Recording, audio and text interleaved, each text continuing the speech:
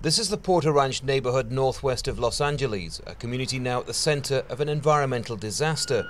Since October, the Aliso Canyon well, run by the Southern California Gas Company, has been spewing methane gas into the atmosphere. The gas is invisible to the naked eye, but infrared cameras tell a different story. Environmentalist Damon Nagami blames poor regulations for the leak and says the consequences for California could be dire. From the most recent estimates that we have from California air officials, the amount of natural gas that's been spewing into the atmosphere for the last couple months is the equivalent to adding 500,000 cars to the roads for a year. More than 2,000 families have already left their homes, many complaining that the gas has been making them sick for weeks. Yeah, you can feel the smell and, a little bit of coughing and nosebleeds, intermittent respiratory distress, then yes, you can feel it.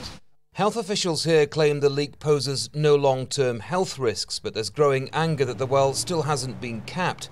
The gas company are helping rehouse residents, but even they admit stemming the flow of methane gas could take months. It's a rather painstaking process, so we're making great progress, but we're looking at probably about the end of February to the end of March or thereabouts before we can actually stop the leak.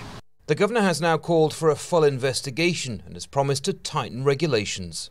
A relief well is now under construction, but stopping the leak will be no easy task. Engineers are in the process of digging 2,500 meters below ground so they can cap the well with cement and other liquids.